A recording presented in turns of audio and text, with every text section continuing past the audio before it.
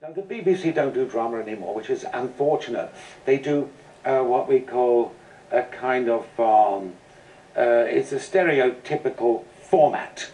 And it usually involves some kind of arena like the police.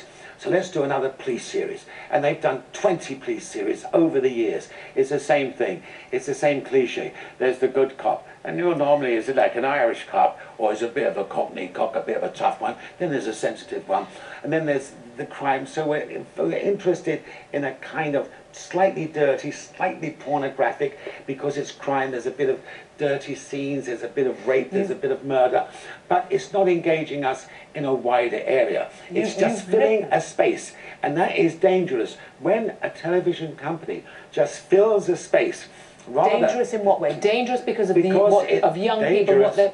If you look at our crime rates, if you look at the young murdering each other, if you look at the hooligans on the streets, and BBC drama is to blame for that?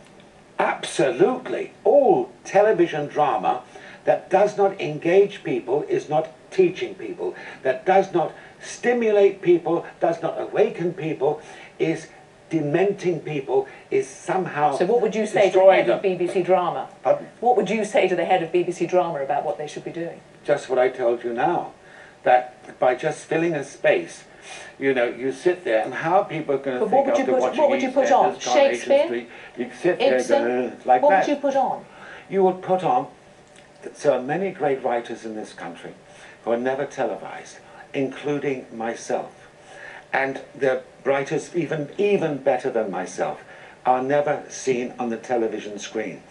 There are writers who have written and actually woken the theatre, are never ever seen, except if they fit and fulfill a certain condition.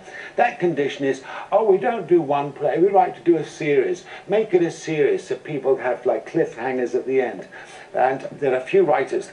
Get to the writers, get to the poets, get to the dramatists, get to those exciting people. Then the crime rate will drop. People will be involved. That may mean Shakespeare, it may mean Elizabethan plays, it may mean anything. But it should be something that engages us, that stimulates us. Steven Berkoff, thank you for coming on Hard Talk. Yes, thank you very much. And BBC drama is to blame for that? Absolutely.